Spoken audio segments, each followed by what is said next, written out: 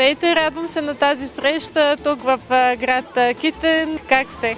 Благодаря, много сме добре и много сме щастливи, че сме тук да покажем какво можем. Изключително сме доволни.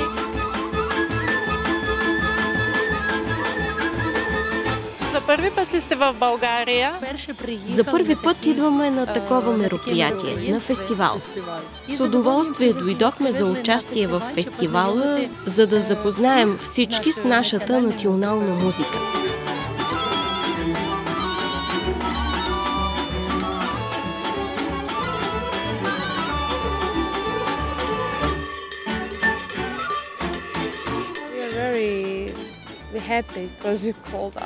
Много сме щастливи, че вие ни поканихте тук в България. От Загреб сме и сме много голяма група.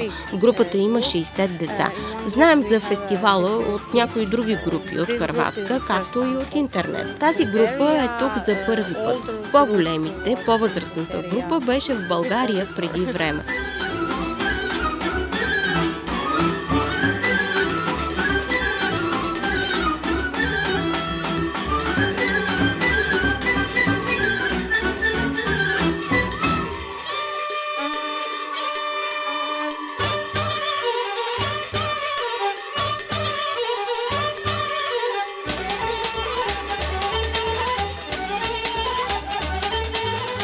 Чувстваме се много добре в Китен. За първи път ли идвате тук за участие в Еврофолк Черно море? Да, за първи път ни, но от мъжката ни група участваха миналата година в Еврофолк в Велико Търново. 2015 година женска група Детелини участваха в Еврофолк Жива вода в Хисаря, така че продължаваме активно да се включваме във вашите фестивали.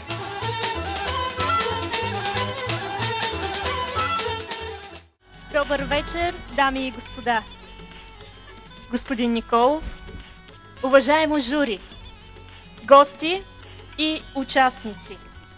Започва официалното откриване на тазгодишното 15-то издание на Международния фолклорен фестивал Еврофолк Черно море 2019.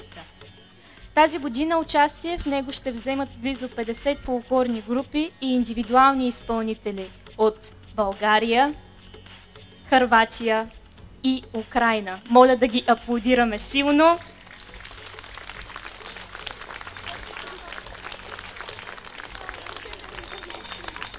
За 15-та година от 19 до 24 юни Южното българско Черноморие отново ще се превърне в център на фолклорното изкуство от близо и далеч. Фестивалът е част от музикални празници Еврофолк и се провежда под егидата на Европейската асоциация на фолклорните фестивали ЕАФ.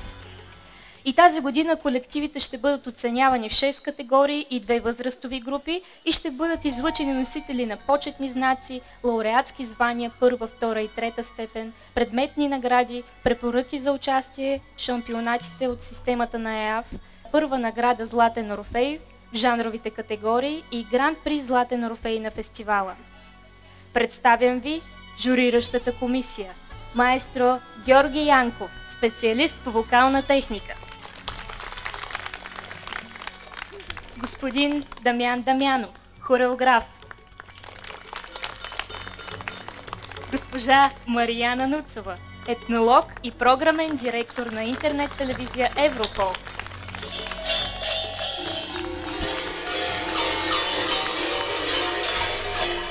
Пожелаваме ползотворна работа на журито и успешно представяне на всички участници.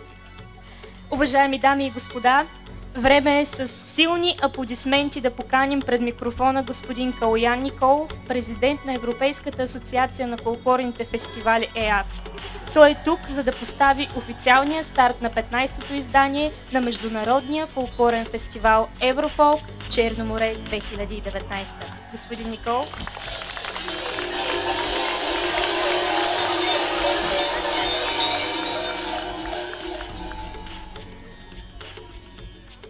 Уважаеми гости, уважаемо жури,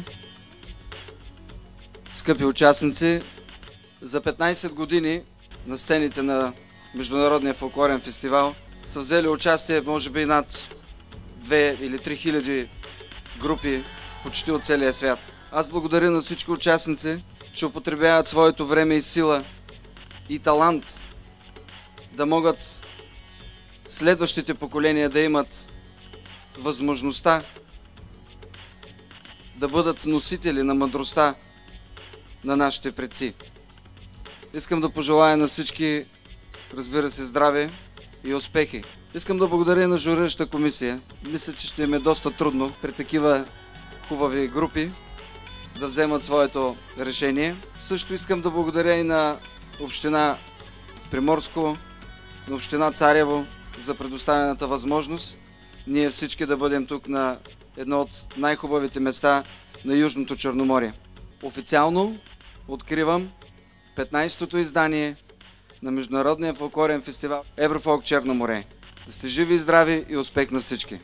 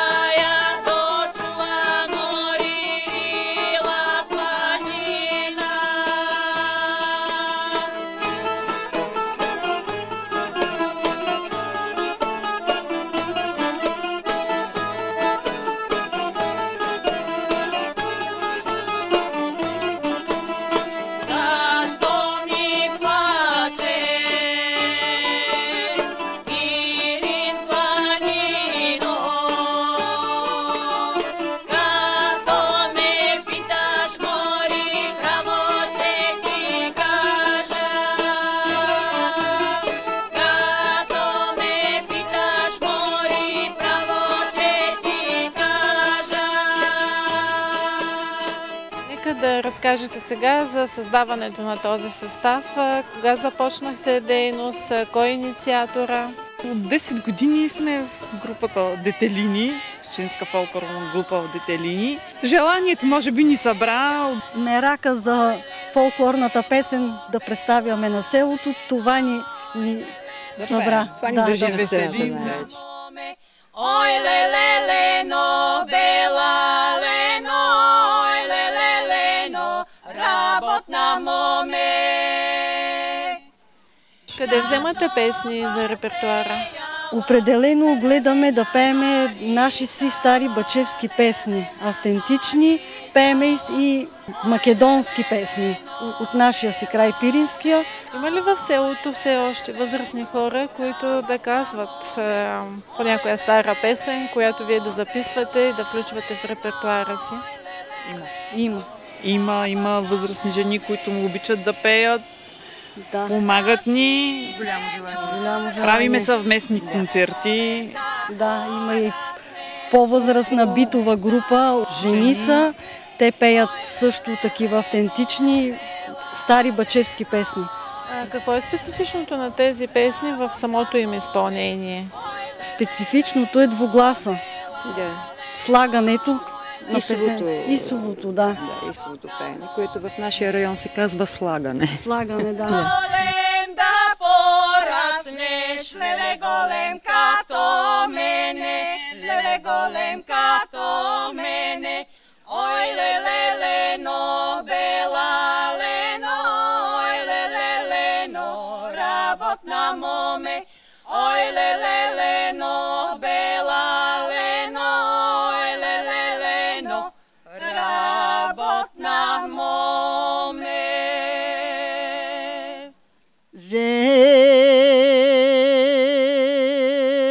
Далай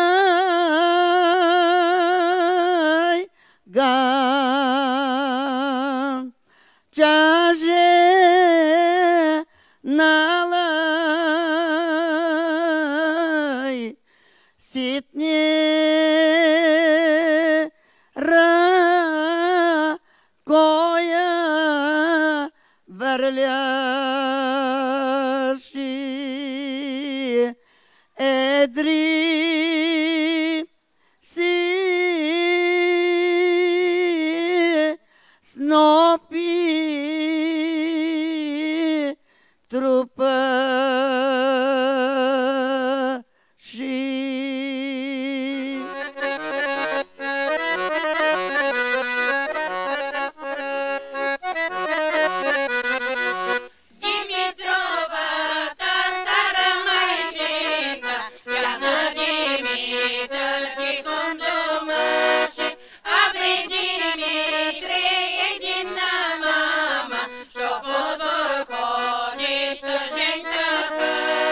Откъде идвате и какво представихте на сцената? Представихме въведението за Добружа и също една добружанска песен, когато са жени, се пее, и също две песни от нашия автентичен фолклор, Професор и Ширково. Нашите песни не се пеят от други места, само ние се ги пеем и те са автентични за Професор и Ширково. Защо се казва така селото? Казва се така, защото първият професор в България, който е географ, той е работил в Иширково и затова вземахме това хубаво име.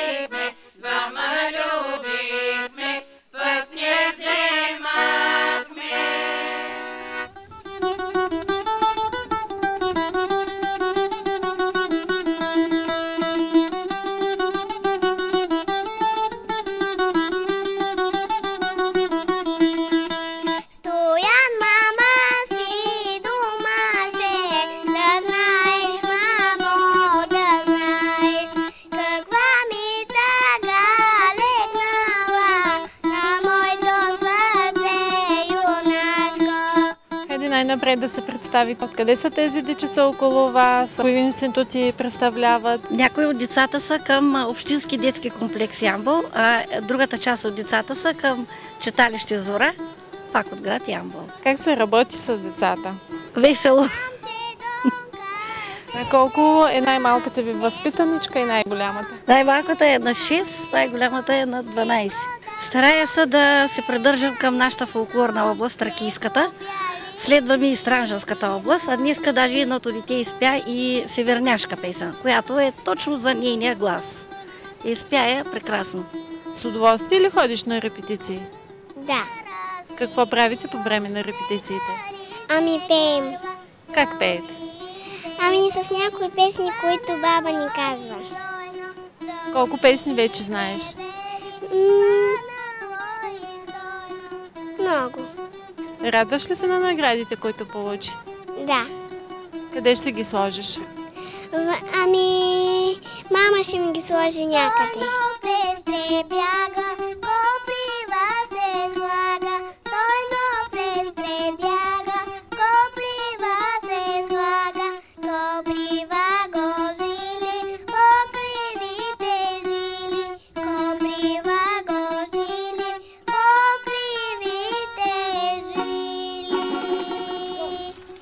Най-обичам чужда сметка, да му седна до нощеска, та пълна маса с питиета, та с разни други бизета.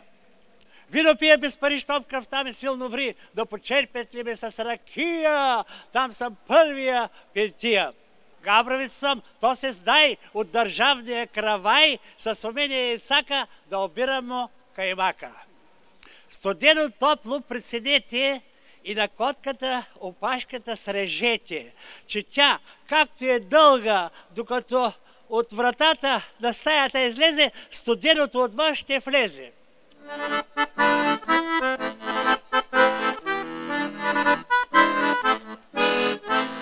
О, Майя и обич събрани в едно, годините бързо летяха, косите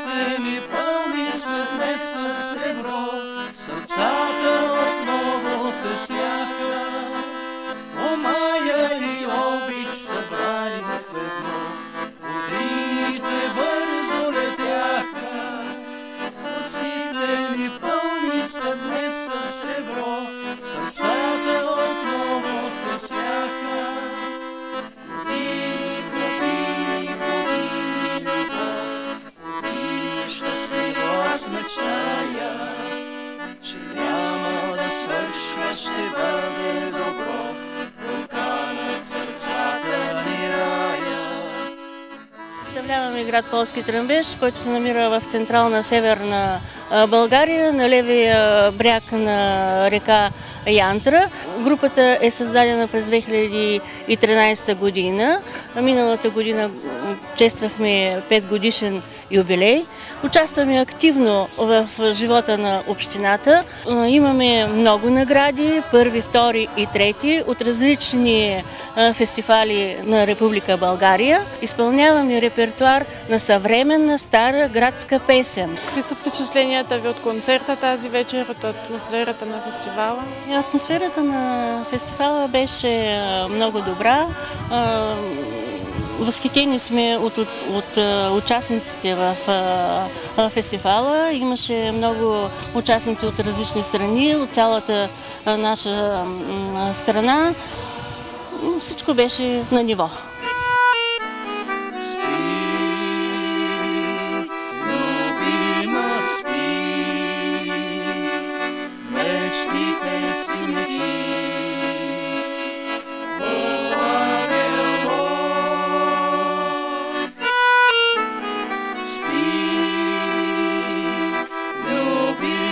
Спи,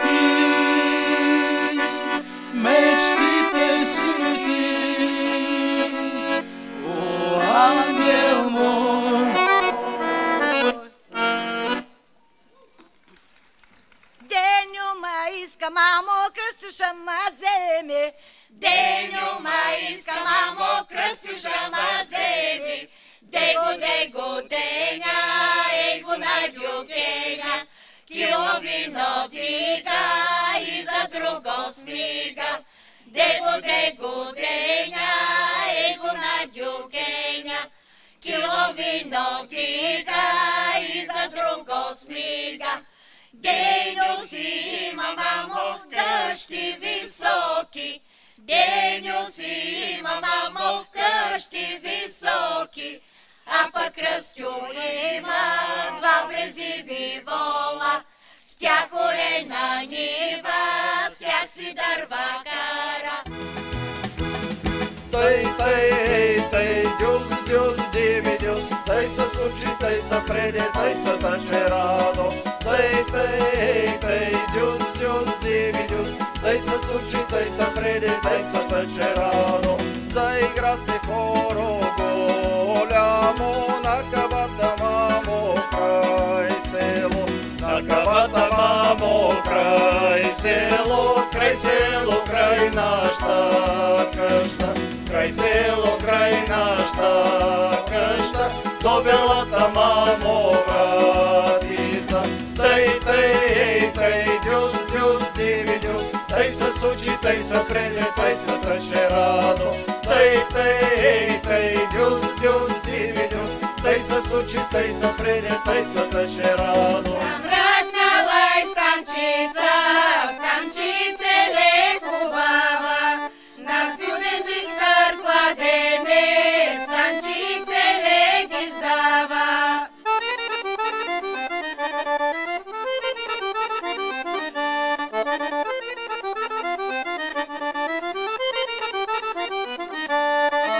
Там я завари Иванчо, станчице леко баба, Иванчо младо чобанче, станчице лек издава.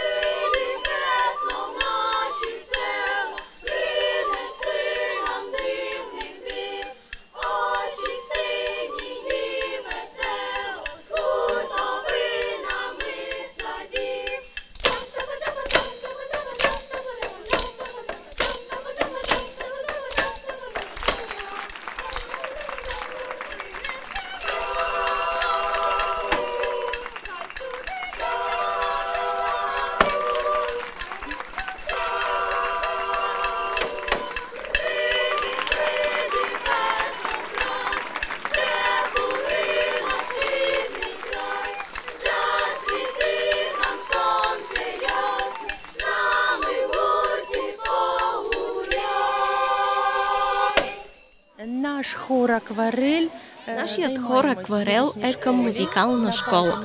Работим в музикална школа номер 3 Виктор Степанович Косенко в Киев. В нашия репертуар са включени класически произведения, както и украински фолклор. Нашият колектив се нарича Пролисок. Аз съм учител в музикалното училище в Ровно, а тя е наша ученичка и моя дъщеря. Завършила е Киевска музикална академия. Живее в Киев и там има хор. А моят хор е от музикалното училище. Аз започнах да пея най-напред в хора на мама. Любовта към хоровото пеене почерпих именно от хор Пролисок.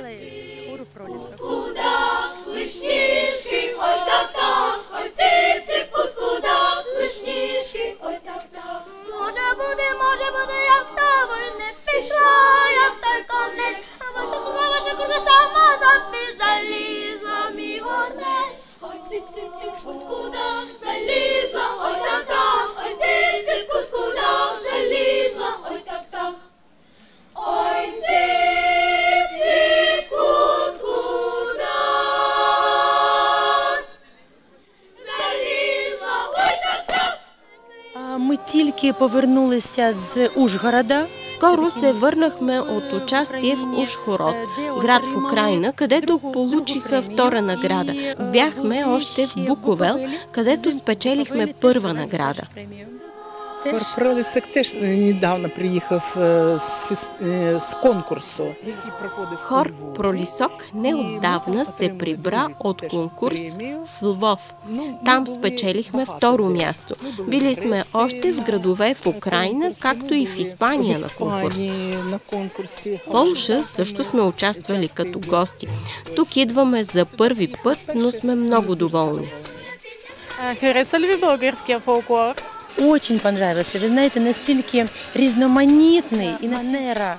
Много ни хареса. Прецизен маниер на изпълненията на участниците. Децата са в захлас от всичко, особено от колектива с звънците.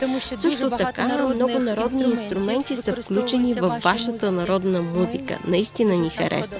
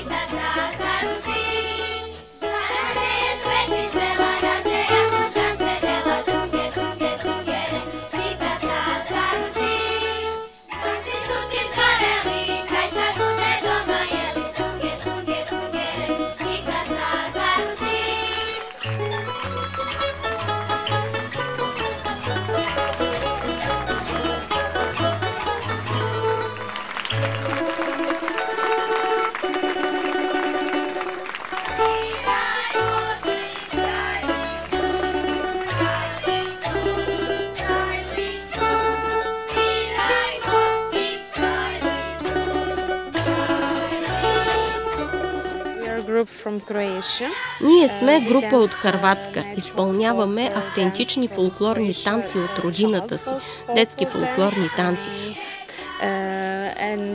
Репетираме почти всеки ден и за това имаме много добър резултат.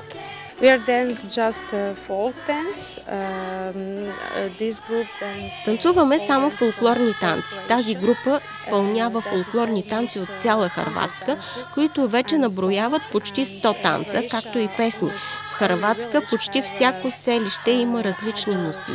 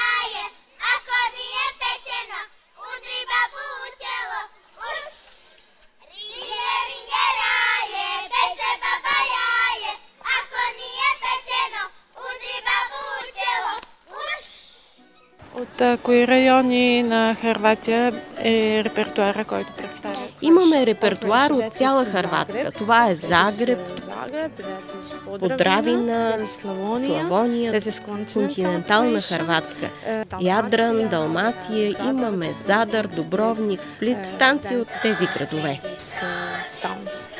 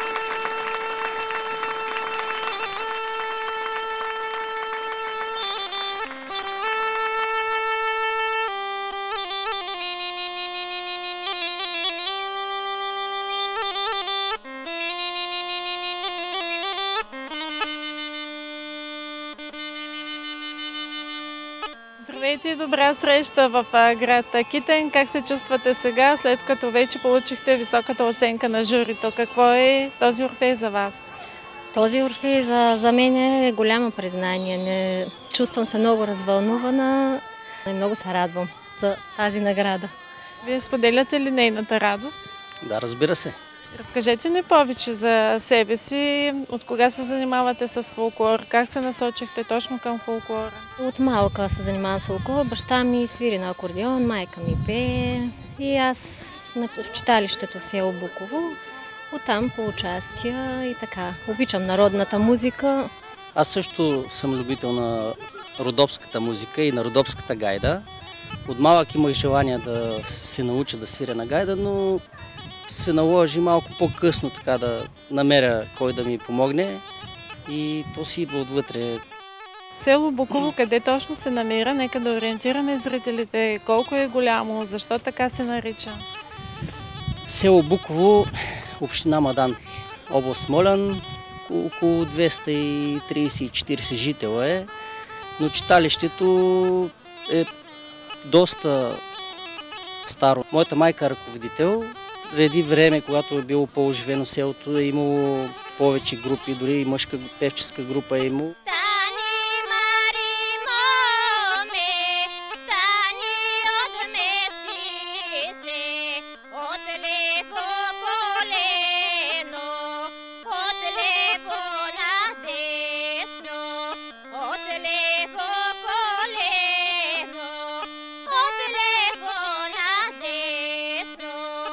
Валя, че какви песни изпълняваш?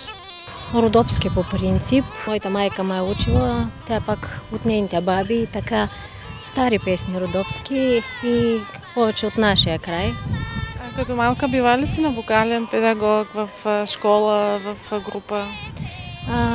Бях 2 години в детско-юношески ансамбъл в Смолян. Само това, иначе всичко си е от родителите и от групата и така. Нямам специален музикален педагог.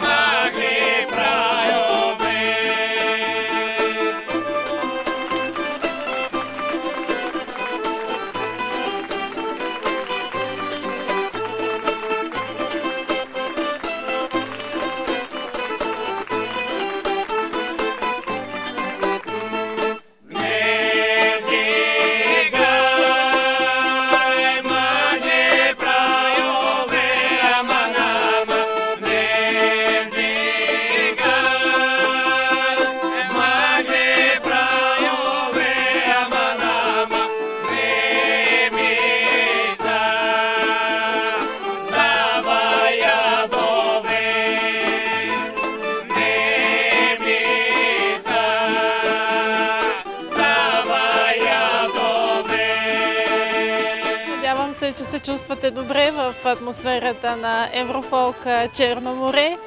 Всъщност, вие кажете как сте. Чувстваме се добре, заедно с ангажимента, който изпълняваме, че има и почивка на морето.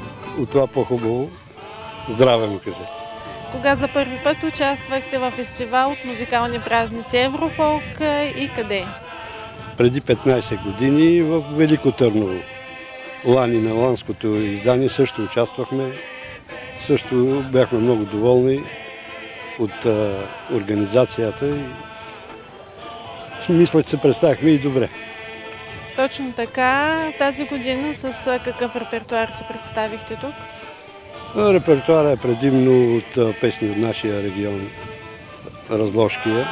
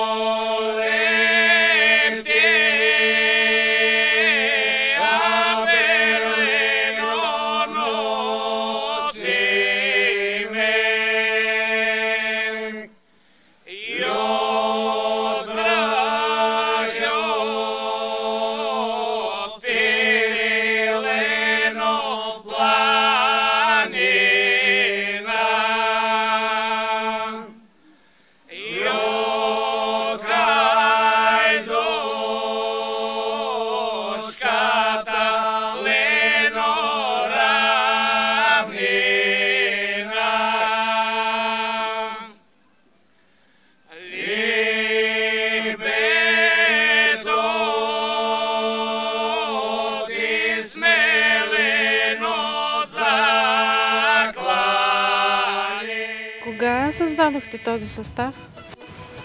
Скоро правихме 30 годишни на състава и участваме предимно по такива фестивали. Имаме участие и в чужбина. Защо състава се казва Русали? Имаме местност на селото, която се казва Русали, а в миналото русалиите са били млади мъже, които са изпълнявали песни по времето на панаири, църковни празници. Хората им са давали кой каквото има, а те в същото време го раздават на черквата и на победните хора.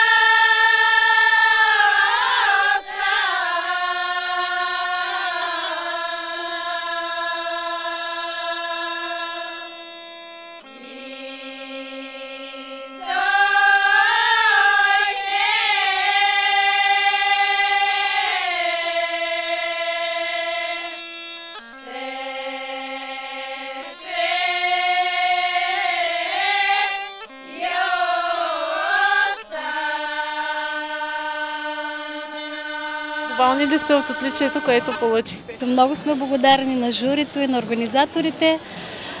Това е отличие, с което ще се гордеем и което ще бъде изключително в полза на бъдещето за групата, да има приемственост, да може да приемаме млади хора и на тях да им бъде интересно. Колко пъти групата е участвала в музикални празници Еврофолк в различните градове, в които се провеждат те? Над 5 пъти, за които имаме и златен орфей, имаме златни медали, много отличия, грамоти. Какъв фолклор изпълнихте на тази сцена тази вечер? Нашия фолклор е изключително автентичен от Върбинския край. Ние изпълняваме изключително и само наши местни песни, които ние си харесваме и надявам се и всички други. Имате ли събрани такива песни? Как ги архивирате? Как ги записвате? И имаме голяма колекция. Те се знаят от повечето хора и имаме и записи, но все още нямаме албум. Надяваме се скоро да я направим, за да може да ги предаваме и на младите поколения. Досията прави впечатление. Това е първото, което грабва, когато се появите на фестивал. Каква е тя? От кога датира? Носиите, предполагам, че са от прабаби. Това е всичко ръчна изработка от естествени материи. Всичко това е изключително старо, но ние съумяваме да го запазим, да бъде достойно за сцена и надяваме се да се харесва наистина на хората. За кого е характерно това забраждане? За по-младите или за по-възрастните? Предполагам, че е било за по-възрастните, защото това се е използвало в повечето случаи само за официални случаи, защото е малко неудобно за ежедневието, но пък за официални случаи те са се опитвали да правят възможно най-атрактивни накити и всичко да бъде блестящо.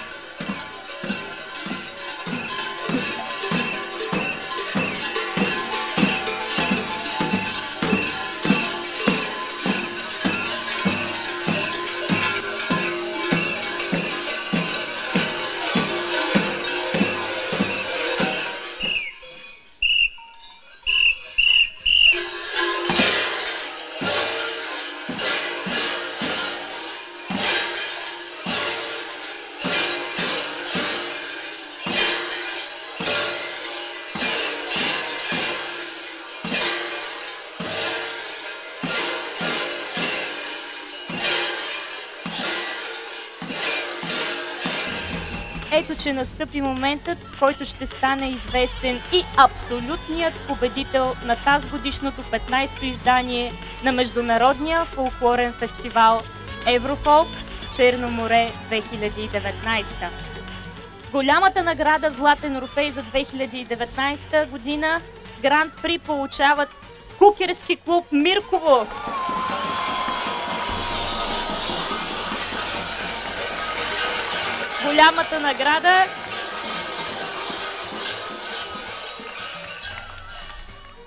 Голямата награда се връчва от президента на Европейската асоциация на фолклорните фестивали ЕАФ, господин Калоян Николов.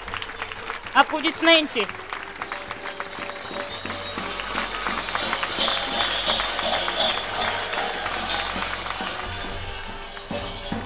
Добър вечер, дами и господа! От мое име и от името на целия кукерски клуб благодарим първо на уважаемото журе, че оценила нашия труд и нашите възможности. Още един път ви благодаря да се насладим на нашата игра.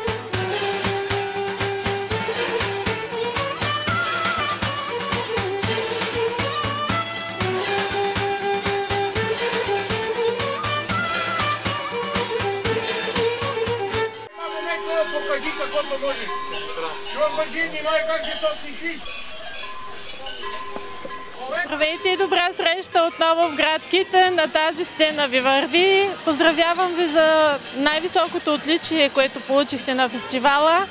Как се чувствате, държейки този златен орфей? Първо благодаря на организаторите, след това благодаря на целия кукерски състав, че показахме това, което го най-можем, да се забавляваме и да играем нашата игра от все сърце. Колко човека е състава? Колко бяха на тази сцена сега? Състава ни е 53, тук бяхме 43. От колко до колко годишни? Най-малкият е 6 годишен, а най-възрастният е 65. Този ритуал се играе точно в нашето село. Играем го на заговявка, гоним злите духове и се очаква да дойде хубавото, да дойде плодородието, да дойде пролетта, да дойде всичко хубаво след изгонване на злите духове. Как точно се прави ритуала? Минавате ли от къща в къща? Значи некога е било от къща на къща. Сега се стараем по някакъв начин да го върнем, но го играем с други групи на площада в Мирково, събираме се и се веселим от обед до безкрай после.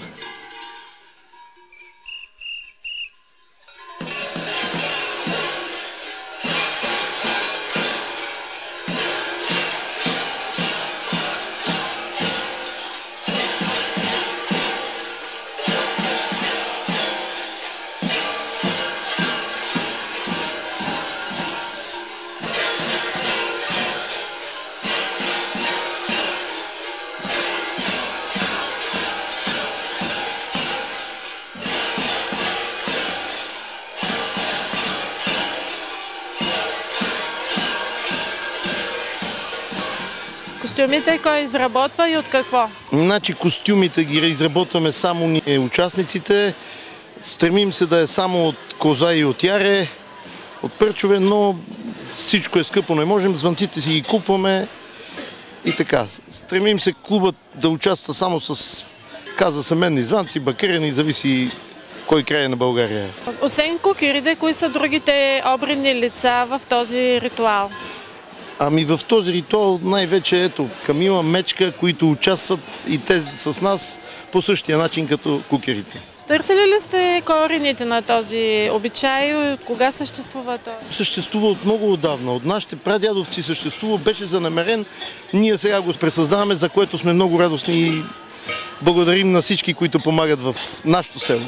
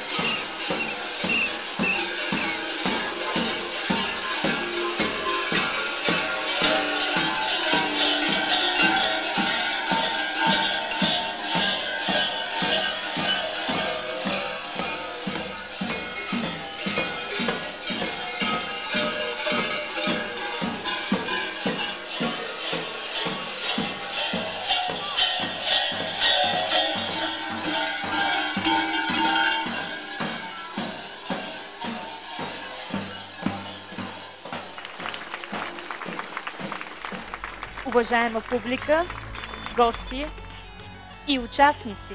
Давам думата на господин Калоян Николов, президент на Европейската асоциация на фолклорните фестивали ЕАФ, който ще закрие официалното тазгодишно издание на Международния фолклорен фестивал Еврофолк Черно море 2019.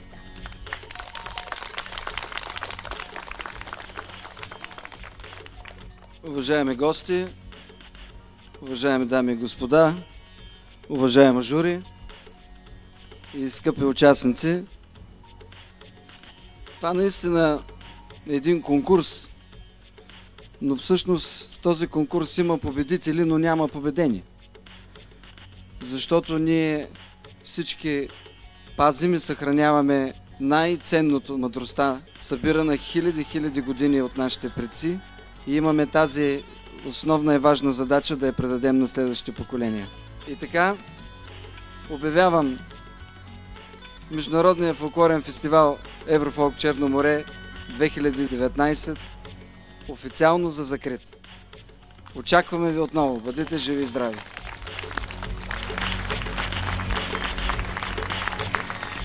Благодарим много на господин Николов.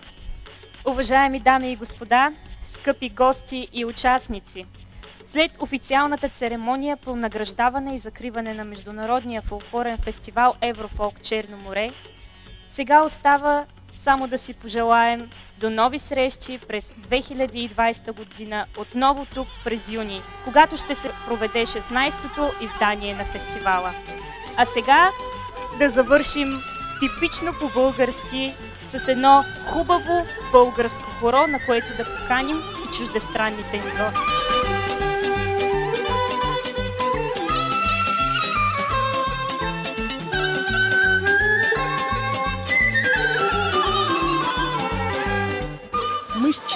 Ние сме щастливи. Нам дуже сподобався сам фестиваль. На нас ни хареса самия фестивал, провеждане, организация, на децата също. Децата са много доволни.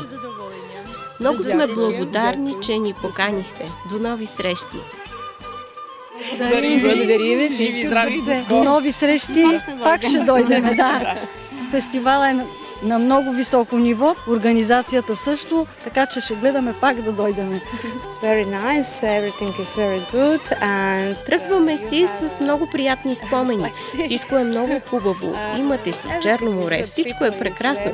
Хората са много мили. Всичко е хубаво. Как и довиждане на хърватски? Довиждане. Вечерно време е леко нощ. Ще ви очакваме отново в България. Ще бъдете добре дошли. Благодаря. И вие заповядайте в Хърватска. Довиждане, до нови срещи. Надявам се да е скоро. Кога ще се видим? Благодарим. Надявам се на края на август да сме на световното. Щом имаме покана, ние ще присъстваме там. И ще ви гледаме отново. Много благодарим и ние. Довиждане! Довиждане!